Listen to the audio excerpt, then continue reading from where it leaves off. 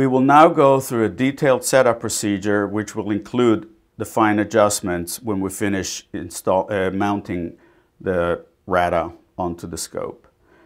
The only tool you'll need is provided. It's a 3/32 Allen wrench. You could use a Torx screw. It would be a number 10 if you choose to use it on the RATA. All these screws are the same size. So the first thing we need to do is to decide where we're going to mount it. The width of the universal base is 1 inch. So we need to have 1 inch wherever we mount it. So where would be the best location? Well, we want to keep both our eyes open when we use it, so we need to have it about the same distance from our eyes when it's mounted onto the rifle scope. We can't mount it here. It'll be inside our eyeball. We can't mount it here. It'll be too far and we'll see very little part of the circle. So about here, we'll basically put it here. So do we have 1 inch here? I could see by putting it, of course, that it didn't. And we have 7/8. The reason why I use a measuring device is because it will help to make this adjustment, because what we will be doing basically is moving the scope back inside these rings when they're still attached, and then lift up the whole thing and move it the same distance forward, which will keep the eyepiece in the same spot in relationship to the rifle and to our eyeball. So our eye relief will not change. So 7/8, we need at least 1/8. It's better if we have a little more, because then we can have space to mark a reference line on the universal base's leg here and on the scope. So when we have our final setup, if we take it off for storing it, we know exactly where to put it. And we have reference lines on top of the universal base here, which will give us the second reference point. And when we go to set it up next time, it'll be a cinch very quickly. So we need at least 1/8. The distances here between the peaks and valleys of the Picatinny rail are a little bit more than 3/16. The peaks are 3/16 almost precisely. So for our purposes, since the scope rings already sit onto the Picatinny rail, all we have to do is just make sure we lift them up both. So if we raise the distance by increments of 3/16 at a time, we're set. So we measured it. Now we have to loosen this up, move it back, and then loosen this and move it forward. So what we do is then, you need the other tool, which actually came with your mounting rings. So when I said that you only need this for the RATA, I wasn't lying. But hopefully you have that, because it came with your mounting rings. If you don't, most of the machine screws that come with these mounting rings are number 15 Torx screws. So I like to use a screwdriver to do that, because then you can count the amount of turns that you made, because I suggest that you loosen it the same number, and then when you go to tighten it, all you have to do is tighten it the same number and then use a torque wrench or same strength, so all of them are tightened the same way. But before we move it, before we loosen anything up, in order for you not to have to zero it in again, make yourself a reference mark both on the lower leg, the lower part of the scope's mounting ring, and a corresponding line on the scope.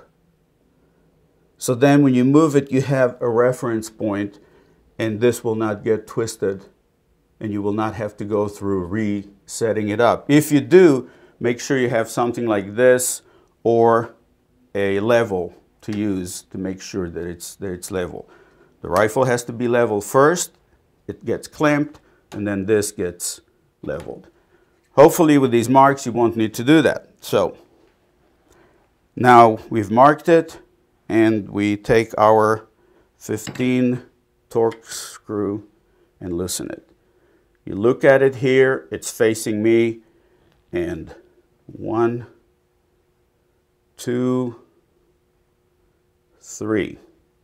Why 3? Because I found out that if you loosen it 2, it catches a little bit, and maybe on your scope it will not catch a little bit, but it catches a little bit here. So that way I might end up twisting it. So I just turn it 3 times, and it's loose enough but still stays in place. 1, 2, 3. And the same with all of them. 2, 3. Takes a little bit of time, but if you do it right, you don't have to worry about it. It'll come together the same way. See, now it's not a flat that's pointing at me, it's one of the ridges, so it's the ridge.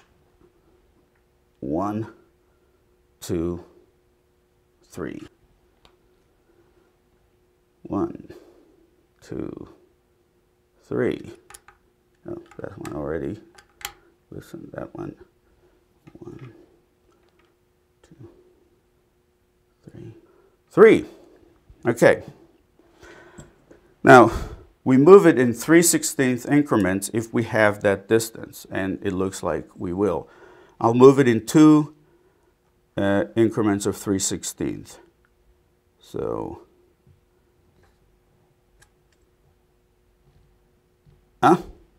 it's still catching. Maybe I counted 4. So, one more. 1.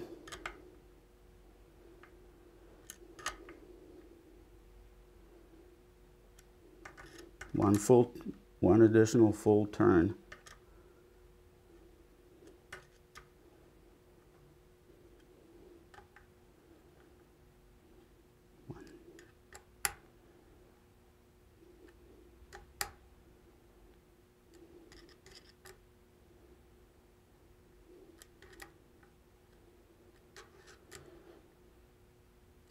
This is hard work.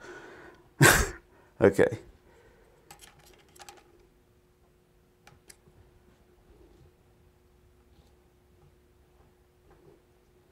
Well, I can move it and then measure it. See if I added the right amount. Okay, 1, 2, so 1/16 more.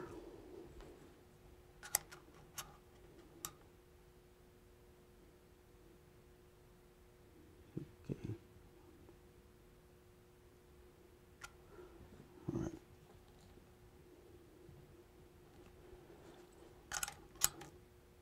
Okay. For the demonstration, to save time, I just moved the rifle scope forward beforehand to show that there wasn't enough space, and how to create the space by loosening this up, moving the rifle scope back, and then when you have enough space, you will then tighten it up. Now, the rifle scope is back into the position where I like it. You, however, at this point will loosen these up and move it the corresponding distance 2 positions forward. Now, before we tighten them up, we have the distance. We need to make sure that we have kept our reference point. So there is that line. I put it against it flat, and actually it's right against my line. So good. So now I can tighten them again. And when I tighten them, I go crossways. A lot of people don't go crossways right away. They just first tighten them the same number, and then when they torque, they go crossways. But I like to go crossways again. Anyway, so now I have to tighten it 4 each time. 1, 2, 3, 4. The rest of the torque will take. 1, 2, 3, 4. If you want, you can quickly check and see that you are still in the same position real quick. Yes, okay. Sometimes it could move, so it doesn't hurt to check. 1, 2, 3, 4. Are we having fun yet? 1, 2, 3, 4. As I'm sure you know, if you actually take care of these little details the first time, you don't have to do them again because you did it right the first time. So, you know, even if it takes a little bit more, do it. Okay, now the middle ones. By the way, some of these mounting rings will only have 2 screws here on each side instead of 3. So, but you get the idea. It's, you know, the principle is the same. Okay, if you have a torque wrench, then use it.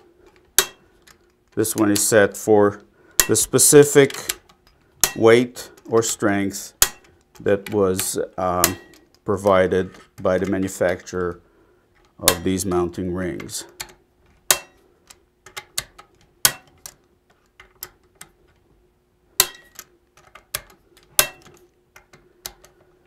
And just because I don't want to have to find out later that something happened, just one more time. Did I get this right? Yes. Okay, wonderful. So now we have the space. This is where it mounts, and I recommend that you protect it somehow. I like to use dry lube, and the reason is because it's easy to put on, it's easy to take off. It does protect it. If this looks shinier than this, it's because I put dry lube here and I've put it on many times, hundreds of times. If you want to physically protect it, you can get a square like this for a few pennies at a project store or a hardware store. It's a very thin vinyl, and you take the white off and you stick it on. And I recommend that you, when you cut it, that you measure it and you make sure that it doesn't overlap, that it's actually a little shorter than the full turn, because if it goes over, you have created a hard spot where you, even when you start setting up, you will feel it and it will bunch up. The main reason why I don't use this is because I'm not thinking about ever selling this. You know, I'm going to give it to my son when I go to the better hunting grounds in the sky. But but the reason why is because when it comes, the time comes to take it off, if you want to take it off, it's a pain.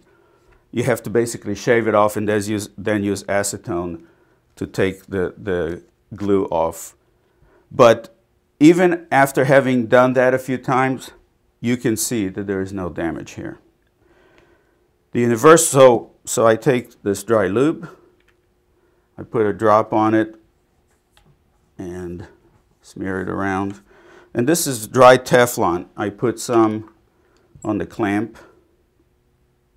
Now a quick word, this is a 30-inch main scope tube. So this is a 30 millimeter. So this is a 30 millimeter ring or clamp or strap, whatever you call it. We have one for 1 inch, 30 millimeters, 34, and 35. We cover all the scopes available in the world today. If somebody comes up with another size strap, with another size tube, we can make the strap. Just let us know if we don't find out about it before you. So the strap will end up being underneath and this on top. So now you might think, well, I'm a left eye shooter, I'm a right eye shooter. The way that we designed it, it doesn't matter because it can go like this or like this. Okay?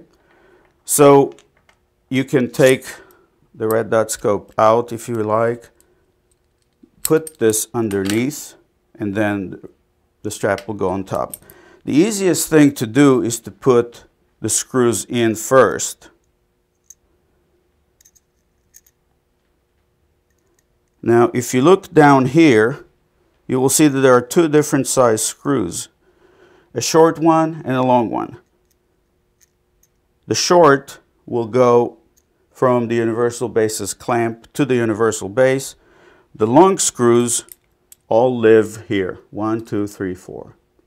And they are the ones that hold the red dot scope in the standard clamp assembly. Okay, so we take the universal base now. We mount it underneath. We hold it underneath with one hand, place this down with the other hand, and just push the screws a little bit, and you'll feel them falling into their holes. You take the Allen wrench and start all of them first. 1, 2, 3 turns, whatever you choose. Just get them all started. A few turns, see, it's there. Everything is loose right now. You could tighten this a little bit so it doesn't flap around. Now, if you have another screwdriver, it makes quicker work of tightening it, then you can do that. I'm doing it with my right hand, even though I was born left-handed, because it's easier for you to see it that way. So we have it tightened enough so it stays, but it can still turn. And then we will place the red dot scope in here and get ready for our adjustments. Before we do that, I just quickly want to show you how this is put together. Our friends at Phipps & Bird in Richmond, Virginia did a fantastic job in executing this design. So when everything is clamped, the red dot scope perfectly parallels your scope, your rifle scope. All the surfaces here are square to one another and they're perfectly machined. Now, on this side we have, we'll start here. On this side we have a boss, and that's what everything pivots on. On this side we have the hole, which is the receiver for the boss. If I put them in like that without the lock washer and tighten it, just put it in, they touch one another, but at that point this surface of the boss does not touch the inside surface. This lock washer takes up that space. When you put that in, then you put that in, the boss into its hole, and you tighten it completely. All the surfaces from the inside of the receiving hole to the lock washer, the outer side of the lock washer to the surface of the boss, and this surface right here are perfectly touching each other. So it's a very positive connection. The reason why I told you all this is that all you have to do to adjust it is to make 1/8 of a turn. It's roughly what I measured it to be. And you can move it, but it stays in position. Then when you finish making your adjustments, you have very little bit to turn. If you over tighten it, you'll probably break that before you'll strip the threads. So don't be a Goliath. If you break it, you're on your own. No, we have some extra straps lying around here. So, but you don't need to over tighten it. You'll see when you start playing with it. So now what we have to do is make the adjustment so this matches the distance between our eyes, also called interpupillary distance, or IPD. So if you hear me say IPD, it's the distance between your eyes, interpupillary distance. So now we come around to here, and what I suggest you do it somewhere outside or inside, looking out at a target about 1/2 mile to 1 mile, maybe even 2 miles away. It's better that way because it will cover all distances basically. And don't overlap the red dot over the crosshairs. But first we adjust the distance. So you find a target in the distance that is an easily identified target from a distance that you can see here. And so you are sure that you're also seeing it here. And you put that target in your crosshairs. So you have the target now in your crosshairs, and now you start moving the red dot scope within the clamp like this, and also up and down, and like this, keeping the red dot scope horizontal and vertical with its adjusting knobs. But you can move the universal base up and then open this up a little bit. And the idea is that while you see you're targeting the crosshairs, you also see it in the center of the red dot scope. We didn't turn the dot on yet.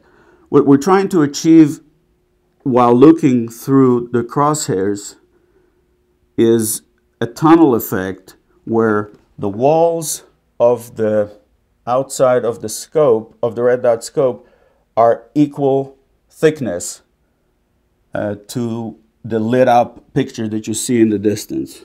It's lit up because the light comes in. I mean, it's not actually artificially lit up. You just see a dark tunnel and a light. So now we have both the crosshairs and the red dot scope centered on the target. So you can now just tighten this a little bit more, just a little bit, because it's not final yet. And you can tighten this, the base, universal base, just tighten at this point only 2 of them, so it doesn't move much, and you tighten this a little bit more. Now we turn the red dot on. Now again, I'm going to mention it a few times because it really is important. You can see that the red dot scope is up and to the left of the main tube right now. And I like to keep the relationship between what I see, since both of my eyes are open, the same. In other words, when I place the red dot on the target, if I'm looking through both at the same time for a moment or a few minutes, depending on each person, you will see both the red and the crosshairs at the same time. In my case, the red dot will appear up and to the left of the target. And that's the way I like to keep it, because I don't want to risk getting tempted to pull the trigger when the red dot is on the target, because the bullet will actually come to rest where the crosshairs are. So I don't overlap the red dot with the crosshairs. So I look through it, turn the red dot on, and of course you know that if it's a very bright day, you need to put it on 11. If it's a dark day or it's almost night, you just put it on 1. And in most cases, it will be on it already, because if it's a decent red dot scope, it came from the factory zeroed in, I mean not zeroed in, but in the neutral position, which is the center of the red dot scope. If you need to move it a little bit, then you take these knobs off, the knob caps off, and you will discover, if you didn't know, that inside are slots for adjustments. You can use a flat screwdriver like this, which can reach in here and here, or you can use a penny or a dime. Those 2 coins will fit very nicely here. A word about adjusting these. Clockwise, or this way, if you don't have an old watch, will pull the dot up towards the knob. The same with this knob. If you turn it this way, it will pull the dot towards the knob. You turn it this way or counterclockwise, either this one or this one, it will push the dot away from the knob. Just the same as your rifle scope. If you remember working on that, to bring the crosshairs up, you turn the inside knob clockwise. To bring it down, it's counterclockwise. It's the same principle. So play with it until when the red dot, or red cross if you have one in here, is on your target, it appears in the center of your view here. If you zero it in at a certain distance, let's say half a mile, and then you're going to shoot at something closer to you, 200 yards away, don't be surprised to see the red dot a little closer to the center of your picture here. And that's because these 2 really are in parallel. So don't worry about it. You don't need to adjust it, because so it's perfectly every time for every distance. the thing is that once you set it out for infinity, 1/2 mile to 2 miles, wherever you place the red dot on, if it's not dead center in your crosshairs, it will be 1 or 2 points away, not even. It will be visible immediately, very close to the center. So I don't go through readjusting it every time I shoot at a different distance. Every time I put the red dot on, it still, after all this time, it still amazes me that I see it in the crosshairs. It's in the center. Or if it's on a spotting scope, I see it in the center of the spotting scope. Or if it's in a camera, I see it in the center of my long-range lens. Okay, so this basically finishes the process. Now you tighten everything. You tighten the universal basis screws completely, and you tighten all these, and you're done with the setup. A little word about marking. I have one of these marking pans that has silver on one side and gold on the other. The reason why I like that is because my wife and I have different IPD, interpupillary distance. We have friends who have different IPD, and if they want to use my equipment as well, I want to be able to mark it for myself so I can set it up quickly and she can use another setup. So I take this silver spot and I use it for myself, and now you don't have to mark it because the reference points here are such that you can write yourself. One long line, one shorter line, you know, or 1.5, whatever. You just write it down, you know that's yours. But what I do is I just put a silver spot here, and that's me. When she marks it, she will put it somewhere over here, and that's hers, and that's the gold. Now I also mark a spot somewhere on the rifle, and for you to see it, let's say you just touch it on both surfaces, the universal base and the rifle scope, and now you can take this off, put it away, and when you put it back in, you know exactly how to set it because you just put it here and tighten it.